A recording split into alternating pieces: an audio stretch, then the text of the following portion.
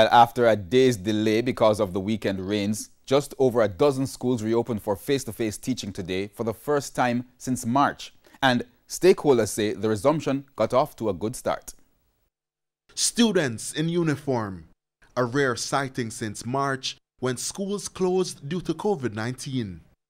Monday was to be the start of a 2-week trial resumption of face-to-face classes for 17 schools.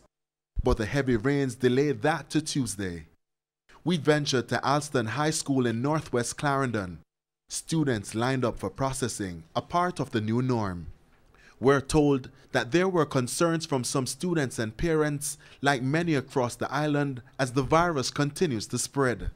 I'm still a fear for her to come in a time situation like this, but everything you can't keep down, especially education-wise. But with connectivity issues, Miss Palmer couldn't wait for her granddaughter to return to school. I have to send her next door so that she can get internet. And sometimes for half days or so they are there and they can't see anything, neither that they are not getting anything from the internet. Principal of Alston High, Adrian Sinclair, says the day went well. The attendance, in my estimation, was pretty good, and that the students adhered to the COVID-19 protocols. They came in wearing their masks and they were neatly attired in their uniform.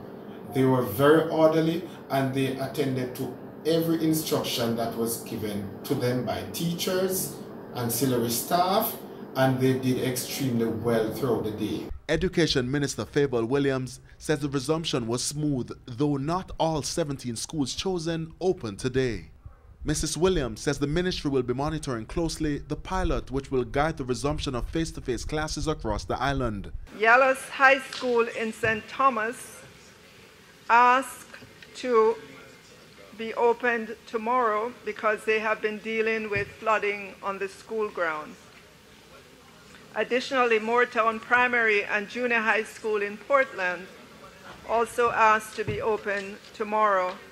We received reports that the parents and teachers have expressed support for the pilot initiative, and some were physically present at the school assisting with the preparatory activities.